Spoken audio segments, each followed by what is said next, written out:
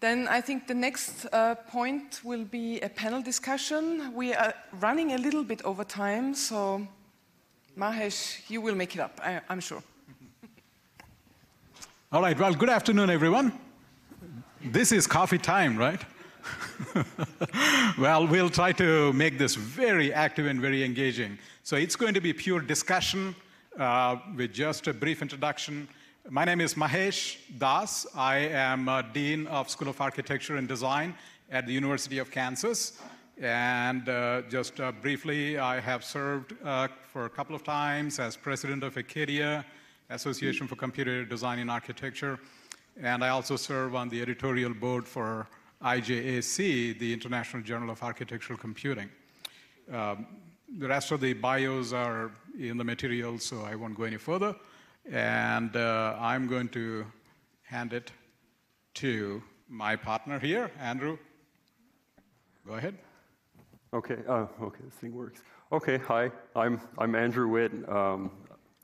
I am an assistant professor at Temple University's Tyler School of Art, and my research is in robotics and composite materials.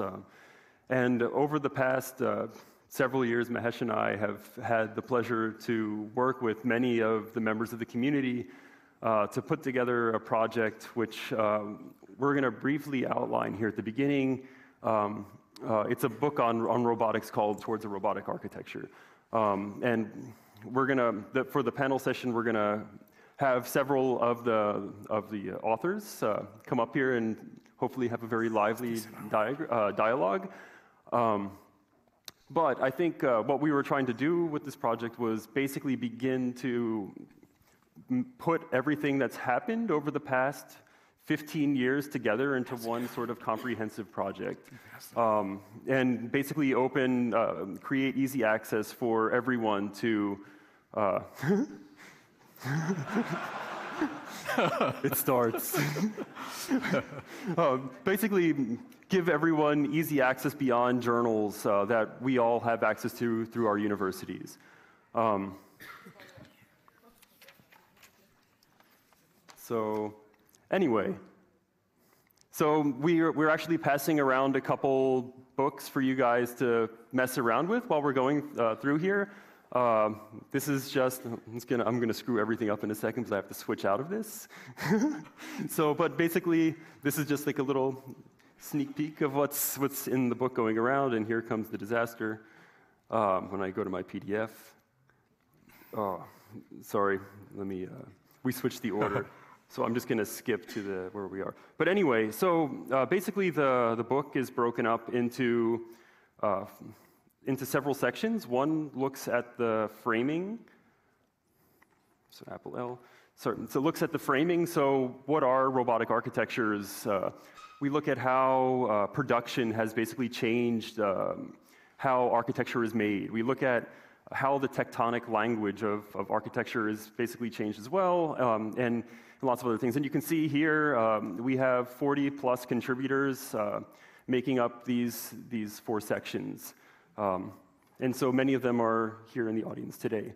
The first section, I'll hand it off to Mahesh. It's the framing section. Yeah. Well, thank you. And I just wanted to mention that a couple of books are floating around, so you're welcome to browse as we talk. I think first, the purpose of the book is, as we have seen from a variety of conferences, that there is a lot happening in the field, right? This is a very exciting time, and it is often difficult to get a perspective on all that is happening and be able to understand it, frame it, step back, and reflect. And so that's what we have tried to do in this particular book. So we talk about really robotics, what are robotics, and what are the types of robotics that are out there and what are being engaged. But we also go into the human existential and philosophical notions of these transformations. So these phenomena that are happening, right? This is phenomenal. This is pervasive. This is transformational. So we talk about how to frame robotics. And one of the things we do is really to look at ways of framing robotics in architecture. How do we wrap our minds around it? And so one of the things, for instance, we have heard this today already about interaction, right? Interaction is very important. And how do we understand interaction, study interaction of various kinds with robots? So human-robot environment interactions. And be able to frame research in that way. Second is process. And we've talked about this today as well. For instance, how do you design with robots? And how do you fabricate, construct? And then finally, how do you actually operate with robotics integrated into architecture? And that is why we call this towards a robotic architecture, notwithstanding a wink to Le Corbusier's towards a new architecture. And the third one is about what is robotic architecture? How do we understand that, and how do we wrap our minds around it? And that is about you can have components of the building, you may have systems that are robotic, you may have structures that are robotic, and the space itself can become robotic. And these are all open to exploration and research, experimentation, and all that.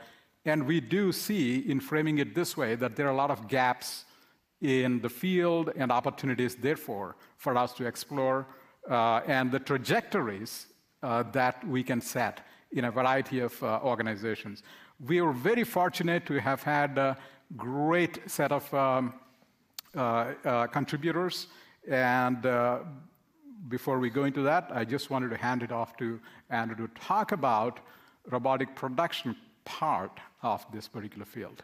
So I think a lot of us are involved, obviously, in production. And so this is one big part of the book, looking at not only how robotics fit into production, but also beginning to frame some of the history of robotic production in architecture. So within this chapter, we set up a series of, like, for instance, you see the affordances of robotic production. Like, what do we get by integrating robotics into the production process?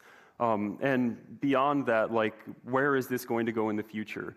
But production in industrial robotics in architecture is only a very small part of what the potential of robots in architecture could be. I think we've seen that in some of the workshops and also papers and award winners, that we are dabbling with industrial robots, but we're also pushing beyond that into, as Mahesh mentioned in the last framework, into robotic architectures or sort of non-industrial types of autonomous robots. And this is not working, so. So as I mentioned before, the first chapter or the second chapter is robotectonics. It looks at more of built projects and how they're beginning to reshape the tectonic form of architecture through material, form, and so on. Don't worry. The next chapter after that is robotic architecture, and it begins to look at the next scale up. And also how architecture itself is beginning to change based on the introduction of robotic systems into the built environment. And then the last section of the book we dedicate to robotic futures, looking at how we can move beyond industrial robots and into robotic environments, like new typologies of production robots, and just kind of speculating on how robots will reshape our world, but also worlds beyond. So Mars is always in dialogues right now, but like, what happens here and beyond, and how does what happened beyond, such as in Mars, re-affect what's happening here on Earth? Well, with that, I wanted to actually frame the topics that we will talk about, and these themes have really emerged from the content of the book. And as we invite the panelists, we jump into the discussion about these various themes and shifts of paradigm. We call these paradigm shifts because for about 20 years or longer, we were in digital fabrication paradigm. And it was defined by certain things, certain affordances, certain practices, certain approaches, and knowledge, and maybe times, for that matter. But now we have moved into a distinctively different time, and different language is needed to be able to describe these phenomena and these practices. And that is what we'll talk about. So the shift, I mean, there was a lot of talk about master builder, in the last 20, 25 years, if you will. But that has now given way to collaborators. And from file to factory paradigms to real-time making that we have been embracing, then the ability for, if you will, environments and things to make themselves or reproduce in some capacity and make an autopoiesis, if you will, is another shift that we have seen or been seeing. And then moving from mass customization to deutero customization, which means to be able to customize. And that is a layer, for example, the end effectors, you can throw whatever kinds of things. So the actual design of the tools, as we have seen in the case of species of robots and all of that, that adds a layer that we have not had to deal with before in digital fabrication. You get a CNC mill, you get a 3D printer, you get a laser cutter, whatever, you do whatever. But now you actually need to think about tool making and crafting those technologies. Also we talk about the importance of interdisciplinarity or going beyond the disciplines, transdisciplinarity. We have heard a lot about that these past 2 days. So with that, I would like to first say that thanks to all the contributors for the book, to the book, about 42 of them, and many of them are in the audience. And we would like to invite the panelists now. Not to go backwards. Yep. First, we'd like to invite Sigrid. Sigrid needs no introduction, right? But I am going to just add a couple of things on a personal note that the kind of leadership that Sigrid and Johannes have been providing to be able to build a network that's global and to be able to make things happen because knowledge does live in the networks. And opportunities like this become platforms. So platform builder. And that's what she has been able to do brilliantly. And their chapter in the book talks about those issues and aspects. So, Sigrid, please come on over and take a seat. Next, I would like to invite Kendra Byrne. Kendra has an amazingly transdisciplinary background. And that is what really attracted us to her. How many of you have seen the movie Gravity? Okay, there we go. And if you have seen it, you have seen her work. And she was part of a great team and a great company at the time, Bot and Dolly, that was purchased by Google. And then she has been transitioning into an exciting new areas where really getting into creating software tools to enable robotics and such, and in ways that are beyond the discipline of architecture. It is truly interdisciplinary and transdisciplinary. So, Kendra, please welcome and join us. Next, it's my pleasure to introduce one of the pioneers of architectural robotics, Matthias Kohler, and he needs no introduction either here particularly. But let me just add a few words on a personal note that clearly their ability to be able to create the kind of a field, if you will, field within a field, but then it is actually not within a field, it is across the fields. And to be able to build a platform to enable people to build the networks, build the knowledge, and that has been phenomenal and transformational. And along with Fabio, they have been fantastic, and they have written their chapter really in the book reflects on their journey. And that is also what points to the fact that we are in a transition between one paradigm and another. And so that's, I think, what they have reflected and talked about in the book, in their chapter. So, Fabio, thank you for, I'm sorry, Matthias, thank you for joining, and Fabio, thank you for being right there. They're right across each other. I also want to thank Hannes for dealing with my harassment over the period of that. So don't want to forget you in that chapter. Absolutely. Thank you for adding that. Next, I'd like to invite Achim Menges. Is another pioneer, if you will, in his own right, and being able to build things across many institutions, many continents, And we are all familiar with the work that he and his institute have been doing. And again, as an educator, as a practitioner, we've talked about where things are headed next and some very exciting things. I hope we'll get to talk about them pretty soon. Achim, thank you for joining us today.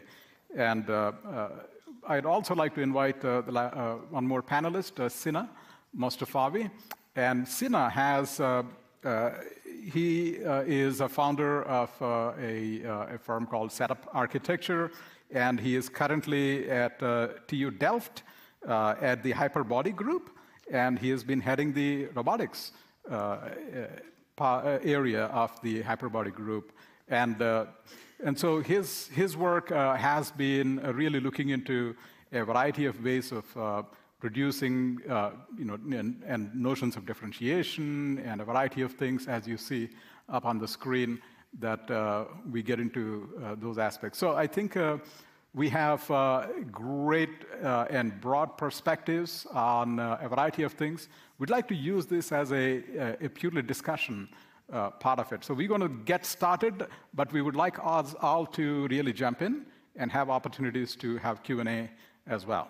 So with that said, we'd like to maybe kick off with, you have seen the frameworks, and we will go back and forth to that.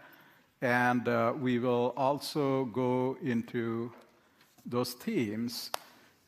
So first of all, panelists, do you think really, are we looking at a paradigm shift? Or is it just something we are making up? Do you feel the same way? Do you see things? What do you see? Do you see a shift, a transition? Or, I mean, is it just, what do you feel? Go ahead. Yeah. I'll be on the spot for a second. Do I think it's a paradigm shift? I think anything that happens over a period of time results in a paradigm shift. I think we've been seeing a transition in new types of tools and new technologies. We've all become much more aware of how to use them and what we can do. So I think that the sort of shared knowledge and shared skills that we're developing around them, I think is a paradigm shift. Mm-hmm. Great. Yeah, I fully agree. I think we're in the midst of quite a paradigm shift, and particularly from the perspective of architecture, but I think trickles down to many fields, actually. I think it's really a shift. I mean, I mentioned it briefly this morning. I think I called it, let's say, what makes sense in architecture and the kind of, let's say, attitudes and ethics of architecture, which slowly starts transforming. On the one hand side, integrating new demands. We've heard now about overpopulation and resource scarcity, etc. But on the other hand, what I really see kind of happening is that people really start designing processes. They start designing with processes. They have different sensibilities. They're not interested anymore in just a sketch, which then becomes materialized. It's just not interesting. It's not relevant to architecture anymore. And this is a paradigm shift to the design of architecture. It's very fundamental. Okay. Well, I think we are now just in the post-digitalization era already a little bit, because at the beginning we tried to adapt all the technologies. Like first it was the computer, now it's the robots. We just tried to make them run as we want them to run, but actually everything is just a tool. So now we have to think about what can we do with the tool. How does it really change the way we think as architects, the way processes should be developed, the way how we are going to build. So for me, the biggest curiosity at the moment is how can we change construction completely and just think it backwards. Yeah. So what do we need on the building site, and then how does this sort of engage our design thinking and also the view we as architects want to work in the future? I think we all agree that's a paradigm shift. Otherwise, we wouldn't be here, I guess. But I think what is, I think, important is that I think we need to innovate across various levels. So I think it's not just about construction automation. It's not just about, let's say, the design side. But I think the really critical aspect is how we look at these things together and how we reach a level where we can have a kind of feedback-informed innovation, all these levels at the same time. Mm-hmm. And I think that will be the game changer. Mm-hmm. I think there's a lot of opportunities to sort of digitalize in the various separate areas, but I think once we manage to get to that, that will obviously change everything and probably also be quite uncomfortable to some of us. Yeah. Some of the institutions that we built, some of the sort of, all the kind of frameworks that we had to set in place for our previous way of doing things in architecture. I think that also needs to be said. It's not a sort of easy ride. Yeah. But I think it's, what I think now accelerates that is that there's an urgency. I mean, I think I really appreciate it to see all these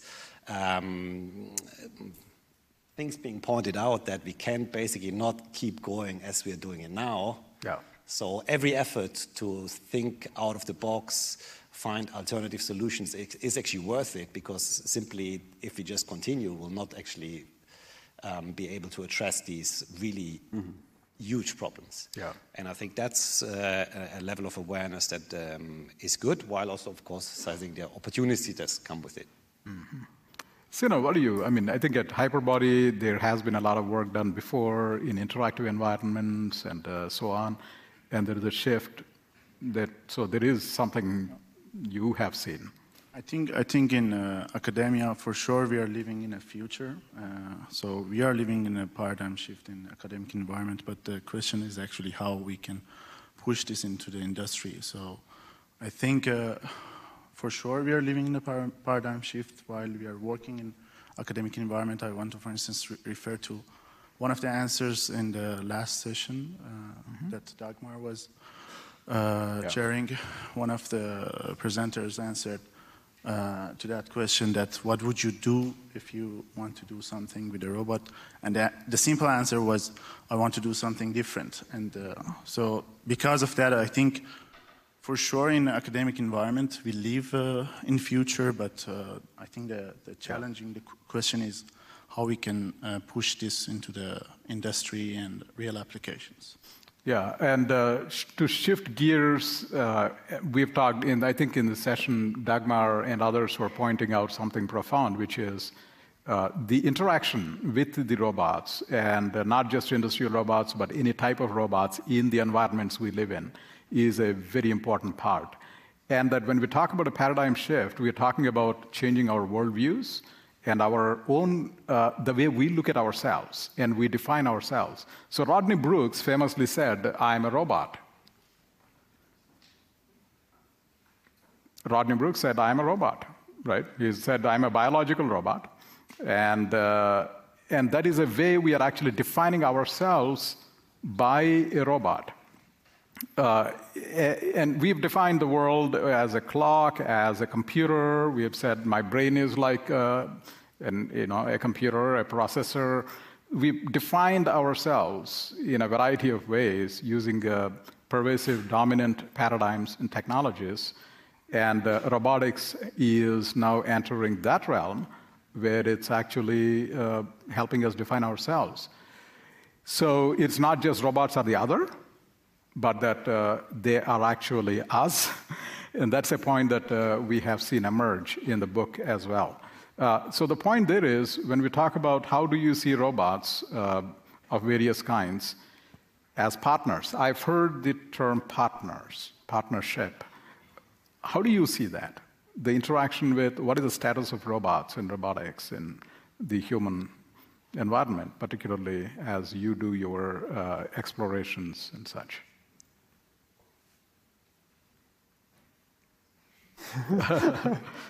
Stop.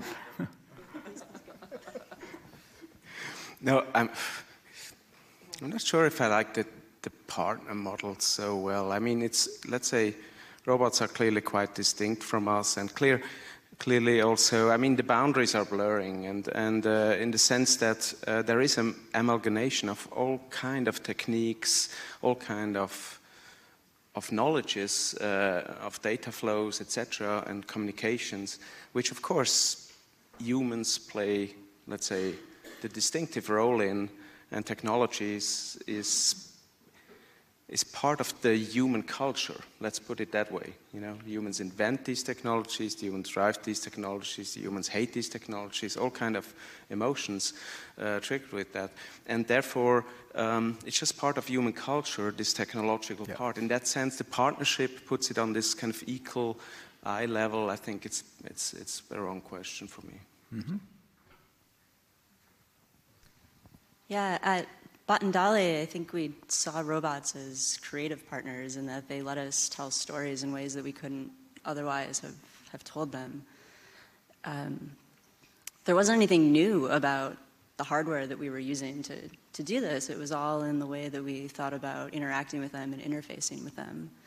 And so instead of thinking of them as being these machines that would do the same thing over and over, we tried to create a way of working with them that was very iterative and expressive and allowed us to feel very kind of free in our ability to communicate with them. Mm-hmm. Well, actually, I start unliking the term robot. Because for me, I think what we have to think about is how can we develop assistive devices.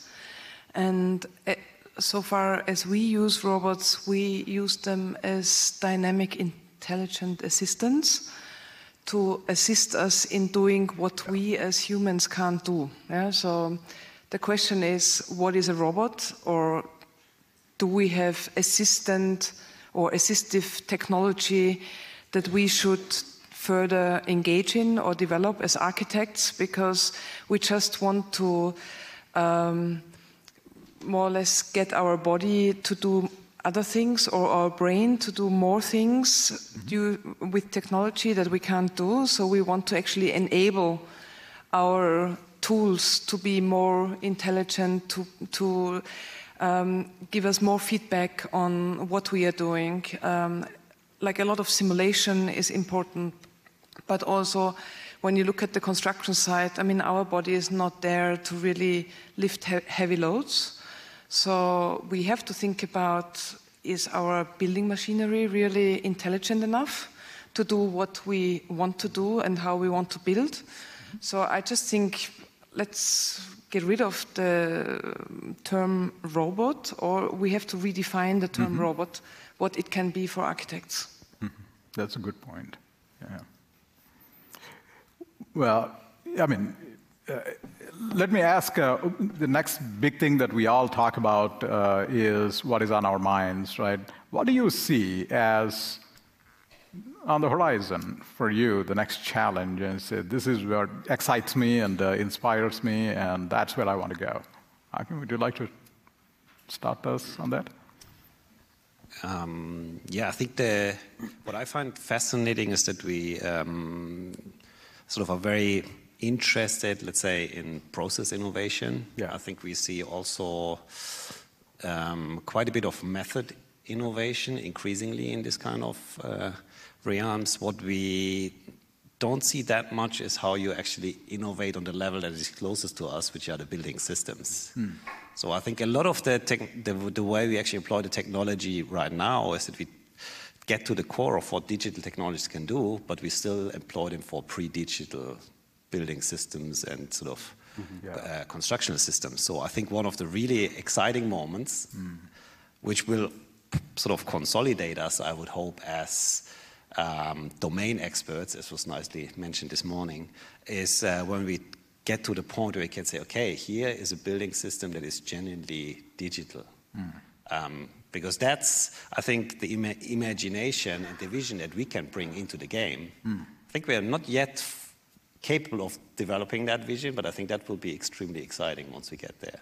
But I think that's the facet that is really, really important. I think we will not, I think if we just look at construction automation, if we look at the building site now and the materials that are there and the processes that are there, I think that they will have to be radically reinvented. Not just the processes, but actually actual systems will have to be radically reinvented to sort of be aligned with the genuine sort of potential of digital technologies. And the nice thing is that that falls more or less directly into our domain. Yeah, well said. Yeah, good point. Anyone else wants to respond to? What are the big things that you're looking at? What's on the horizon? What's next? I don't mean to put you on the spot, but you are on the spot.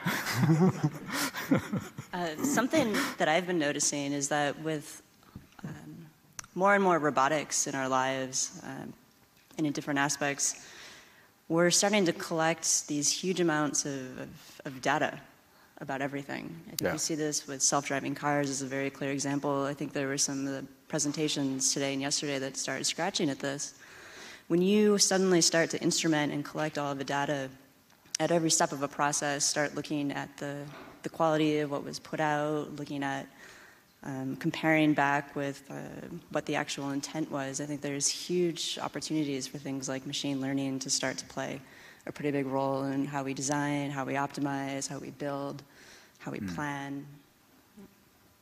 Yeah. Well, I mean, we are most of the times interested in platforms. So we just look into hardware platforms, software platforms, crossbreed, more or less both sides, because obviously data can't just jump on the building site or in the in the product or project. So there is, I think, a huge gap that still needs to be filled.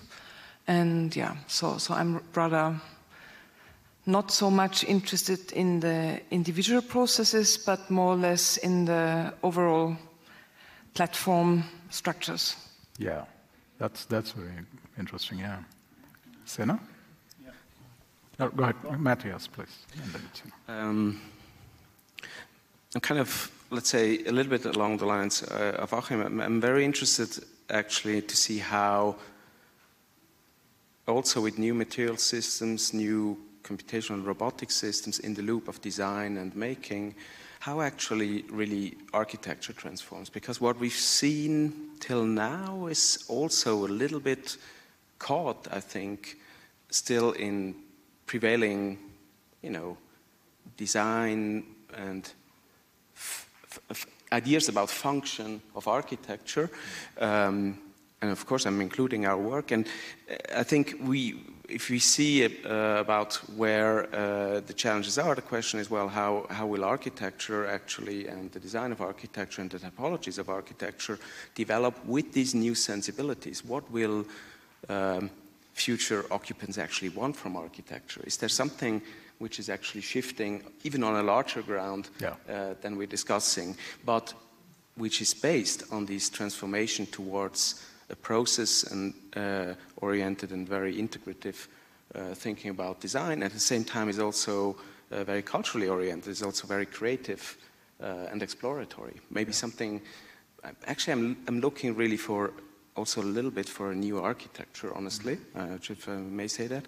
And it's a bit hard to grasp within that. Sometimes I think it's here. I see it coming, but on the other hand, I also think, well, pretty quickly we could fall into basically just automation and replication, either in boxy or blobby terms, right?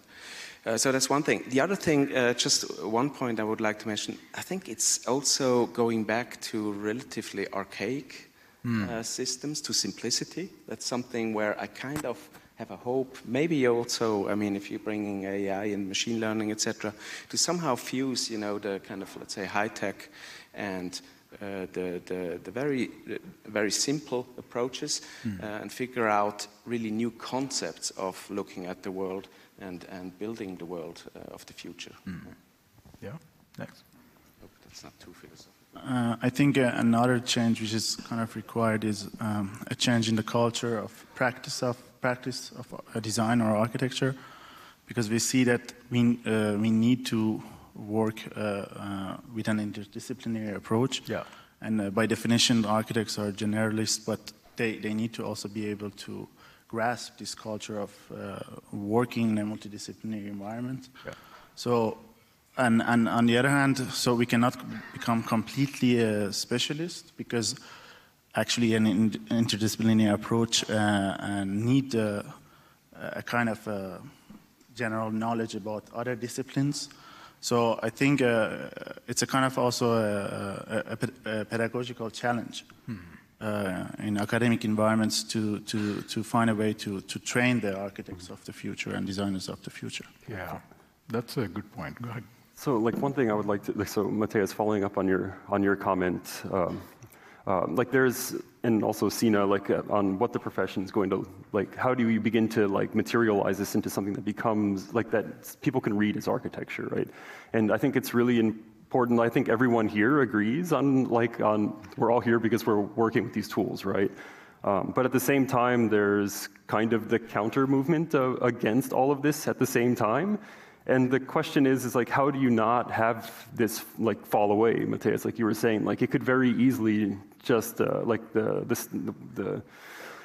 things that we're developing could be washed over, and like we're pushing for change, but at the same time, the counter movement is like fighting change with the same, but in a much more sort of colorful way. And so the thing is just like how do we move this? Not that everything should be this, like I don't think anybody's implying that, but at the same time, like how do we convince people, students, other academics that what we're doing is meaningful towards reshaping the future, like solving those problems, right? Like, and how can it also not feel cold? Like how can it feel like beautiful and redefine a new typology of architectural building? That's kind of a really big sort of thing, but that's. Anybody want to try to take a bite off that? I don't know. I'm just like, it's open, please. You look the most terrified. Maybe just quick. I mean, basically, I think I'm quite Darwinian in that sense. I mean, what I've seen happening in these last 13 years since we started the research here at ETH, and I mean, you guys have been around, etc. That it was so tremendous. I think this is just happening, and either it's happening or it's gonna die. Honestly, I don't care so much. Interesting is that it's happening. I mean, you guys are here. You're interested. You're thinking about how to change these ways that we design and build. And I think we just need to have confidence in that. We need to show that. We need to demonstrate that. We need to build buildings, pavilions, start spin-offs, etc. I mean, it is just about a critical but deliberate activity. And that will eventually win. Obviously, there is a lot of powers against this, but I mean, if you spend your time thinking about that, I don't know. Yeah. Achim, you were going to say something. Yeah, I think what I think is important is that we reached a level where we have, and I think that's why something like this is fantastic, is that we have a bit more differentiated discourse. I think there's still sort of those very broad notions like digital design, robotic fabrication, and I think these things have become actually relatively specific, sort of, or ventured in different directions. So I think that's the first thing that we need to establish, not for us, but for a better general understanding of what we're actually trying to do and what we try to contribute. I think that is important. On the other hand, I think we should also be a bit more critical with ourselves and actually look into the history of our own field. I mean, serial industrial production in architecture has happened pretty much, especially in the country where I've come from, especially its eastern part, and we should learn our lessons from how to not do these things. Yeah, and I think sometimes there's a bit of kind of blindfolded enthusiasm that we can just do that sort of in a second iteration and it will turn out better. I'm not entirely sure. It may be more effective, but so I think that level of criticality is something that I think we also need to establish, that we don't lose touch to the other part of the community, which we somehow, of course, need to be connected with. No? Well, a counter question to this is, Kendra, you started out in architecture, and you've taken that knowledge and skill set and made it very meaningful to vast number of areas outside of architecture, so to speak. What has been your experience? What do you see? In other words, we are not just taking passively knowledge from, if you will, robotics research elsewhere and applying it here, but actually producing something of value to the world across all disciplines. What would you say from your experience? Well, I think I was always looking for people who knew a lot about different things than I did. Being really kind of open-minded to what they bring to the table and valuing the sort of expertise that they have. I think I look at, the early work of Batendale with gravity. I mean, I didn't have an understanding really of what an on-set workflow was like, naturally.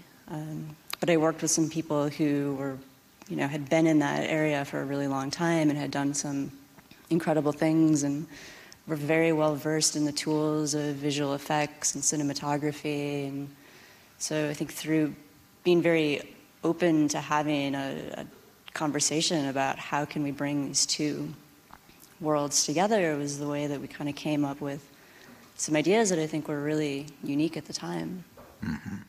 In a way, it is a broader connected ecosystem of people from different areas working together, which is the collaborative network that, Sigrid, we've been talking about, right? I mean, that you have seen this emerge, as you noted yesterday, actually. You're shown the map and how it has exploded over just 3 to 4 years, right? What is your perspective on that in terms of collaboration, particularly that now we can only make things happen in these networks and through collaboration, not through individuals working as lone wolves? Yeah, I think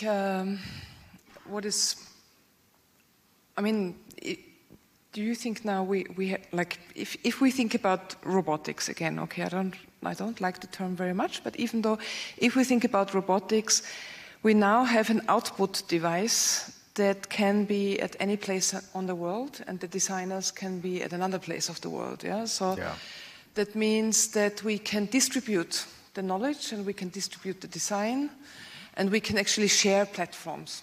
And I think the idea of sharing such platforms is a good idea also in terms of the future construction, because why do you have to produce something at one special point and then transport it? Yeah? Why can't you have distributed production sites, for instance, and you just send the files wherever you are? At the moment, everything is very local, and I truly believe that the business models and also maybe the way we work together in terms of collaboration will change. That, for instance, if you, as an architect, get a big project at another point of the world, you just collaborate more and you just find, apart from the human resource, but also the production resource and everything in a more, like in an easier way, that you do not have to, for instance, travel there, get to know the people, then find a partner office or whatever. So I think that there will probably platforms emerge where you will have this collective sharing, the collective sharing of work, where you can specify processes that people then can provide this collective knowledge or this specific knowledge to share. Yeah? Like very similar to, for instance, Kickstarter, where you just share money to make something happen. So probably in our terms, it will be more that we share either technology or that we share also our brain or human resources to make a bigger project or another project or something that we believe in happen. So I think a lot will be very disruptive. I don't think that architects will be single architects as we see now, because a lot of, there are only few really big offices, and most of the times people try to do all their workload by themselves as single architects. And especially also when you show it, when you look at the Austrian Chamber of Architects, I think architects are really the poorest people in the world, because I think the average what they earn is about I don't know, 20,000 euros a year or something like that. So I just think that we have to become more collective also in the way of thinking. And I think that architects are team workers and that we think in distributed processes all the time. So why don't we start by ourselves to think different? So that's why I said, how is technology going to change the way we want to work as architects? Great, great. Thank you. And I wanted to just give a heads up that if there are questions from the audience, we will come to you in just one moment as you think about and be ready. I wanted to just ask pose a question to the panel and then go to the floor for questions as well. So what has been the most exciting collaboration you have had outside of the discipline? That where you said, oh my God, I just benefited, I have been inspired, and I couldn't have done without it. What is like one example of that? Jonas Buchli.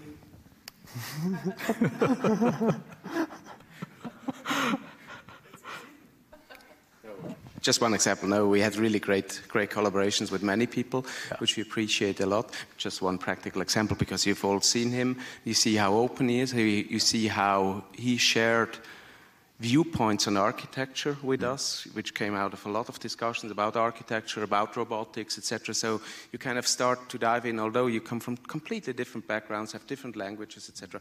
You start to dive into actually one question which you tackle together. I mean, very much like you described your collaboration on the film sets, etc. And I mean, that's a very high quality, and that's in the end. Let's be honest, that's a human quality. That's not. You cannot probably prescribe this to happen, but there are environments which you can create where the chances that people meet and exchange, that these chances are kind of heightened and improved. Okay. Achim? It's difficult to single out one because we always work in collaborations. I cannot think of one project that we did just by ourselves. And I think that, on the one hand, is important, but I think there's also, it's interesting that I think a collaboration is really successful when it's also clear what we bring into the collaboration, because that's sometimes the most ambiguous in that round of, let's say, expertise. And I think that's something that we should also be very much aware of. More what are kind of, I think truly interdisciplinary work works only if you have a disciplinary competence that you can bring into the game. And you allow the other disciplines also to have their insights. So I think the collaboration is not really the new thing. Also for any practicing architect, they always collaborate. No, they have to. I think it's the mode of collaboration that makes the difference. And I think that, I totally agree, is something that happens on a personal level, but I think it's also a question of how do you meet these people on eye level and not as service consultants. Yeah. Sigrid? Yeah, but I think it's also a thing of lost in translation. Yeah? So we very often talk about the same thing and we just use different terms. So I think we also have to exceed beyond the language we have been using right now. I think we just have to also define methods, but also language of how we can actually communicate and collaborate with others. Yeah, sometimes when you talk about robots and you talk with mechanical engineers and with other people, then it's very difficult to understand each other. That's the experience that I make all the time. So I think if we find a way of communication, and very often also this data transformation is the way of communication, because that's very clear. And it's not, that's the antithesis to it's very personal, because then you can also structure maybe also the way we communicate between people and people, but also between people and machines. So, Please. maybe just along these lines, I think we had a very successful experiment in the DFAB house, which you can visit tonight, where actually different teams were working on different parts of this structure. And there actually, one part of the negotiation was exactly this data interface. And, you know, you can make the technology, you know, a discussion enabler, etc. Still, the chemistry needs to work, right? And then you figure out, for example, really the data interface between, you know, this mesh mold wall and the smart slab. And that really becomes part of the process and then makes the entire process completely fluid. But you need to invest in this partnership and in this joint, let's say, framing of, I don't like the term problem so much, of the opportunity. Maybe one thing that I would like to add is that it also takes a lot of time. So I think it's, to establish that communication takes years to become operative. I mean, we work with, to really understand what we work a lot with people from natural science, biologists, to really understand what they were actually talking about, not in terms of the vocabulary, but the concepts behind that. I mean, took us sort of a couple of years to building an ontology together so that we can make sure that this is somehow understandable on all sides. I think that's also something that we need to allow for, especially if we talk about disciplines that are a bit further away from our kind of core discipline. Well said. Yeah, that's a very interesting insight, that communication in the language become very important. The practices become very important. Our assumptions are challenged constantly. That's a very exciting and, as you initially put, a very uncomfortable situation. And that discomfort is very important in being able to collaborate. That's a great point. So we will invite questions from the audience. So, I'm sorry, I apologize. Go ahead, please. I didn't see that. I just wanted to add, I think something that's been really helpful in a lot of the collaborations that I've seen is when both parties find what you're doing to be really useful and understand why the other party sees value in it and understanding their motivations to facilitate. Good point. Yeah. Question. Back there. Actually, project and we'll repeat the question. That's probably the easiest. Oh, we have a, yeah, actually, why not? Let's use it, of course. Oh, God. There we go. Okay, we have the first catch. This is working? Yeah. So people on this panel and everyone who's been presenting in the past couple of days, you've been using these systems to their extreme capacity, probably beyond what the engineers designing the systems thought they're capable of doing. Not at least in an inventive way. And you found it very enabling. And to allude to what's been said by the first keynote, Chris from Arab, it's what's annoying is going to be innovated on. So my question to you is, what do you wish? How these systems? What would be? What do you find annoying about these systems right now? What's stopping you, and what's not enabling you enough? And what would enable you? What would you want these systems to do differently so that you will be enabled today and not in 30 years? Great.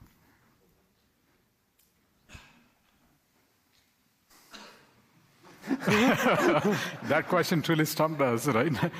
I think the question of enablers and barriers, what would empower us and enable us to do things that we are not currently able to do at this very moment? What do you wish you had in order to do things that you want to do? Would that be a fair rephrasing? I try to answer the question, even though I might not have understood it. So you are asking what stops us, or what do we need to be enabled to do things that we can't do at the moment, right? Yeah, you already are using these systems. Okay. I think very often we ourselves are the problem, that we can't imagine what we might be able to do with the technology that we are just starting to engage in. So I think what I would like more is that we define first what we actually want to do and how we want to work, and then we look for the right technology and the right devices that enable us. And if we can't find these devices, we just have to invent them.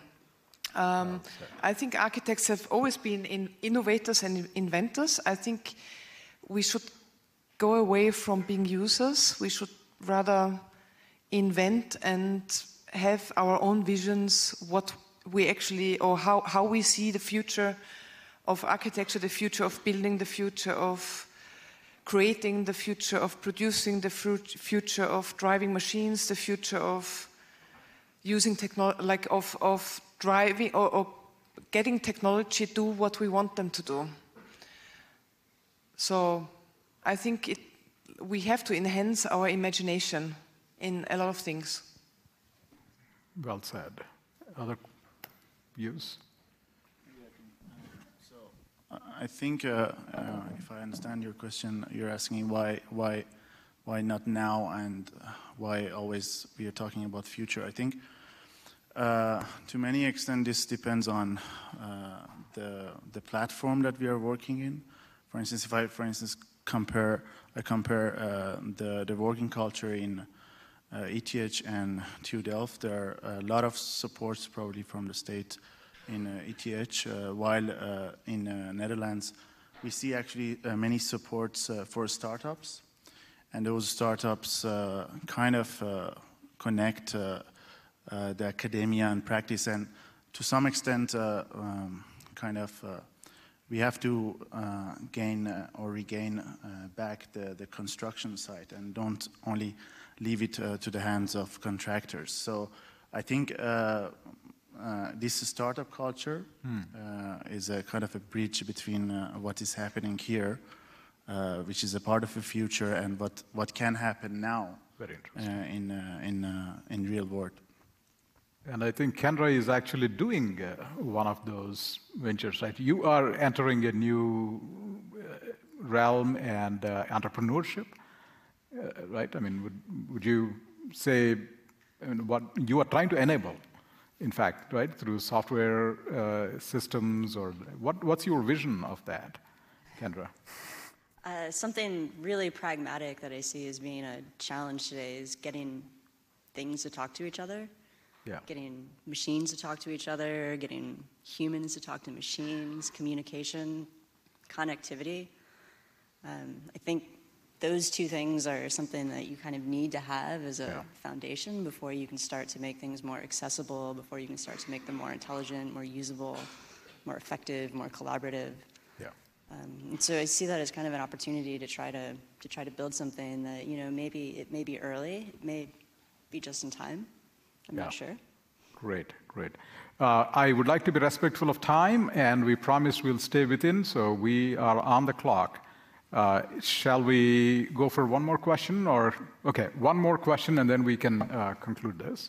So, burning question back there.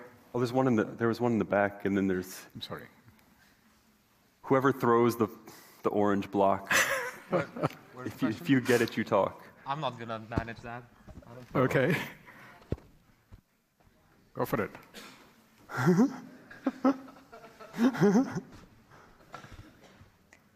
Okay. So you said here everyone is doing a research on the collaboration between architects and robots, but it is for the future for the whole community.